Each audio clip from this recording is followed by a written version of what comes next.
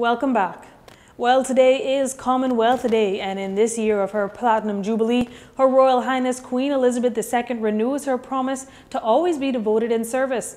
In a statement issued by Windsor Castle, the Queen says it's rewarding to observe a modern, vibrant and connected Commonwealth that combines a wealth of history and tradition with the great social, cultural and technological advances of our time.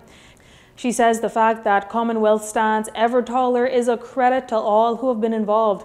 Her Royal Highness adds that we are nourished and sustained by our relationships, and throughout her life she has enjoyed the privilege of hearing what the relationships built across the great reach and diversity of the Commonwealth have meant to people and communities. She says our family of nations continue to be a point of connection, cooperation and friendship, adding that it is a place to come together to pursue common goals and the common good, providing everyone with the opportunity to serve and benefit.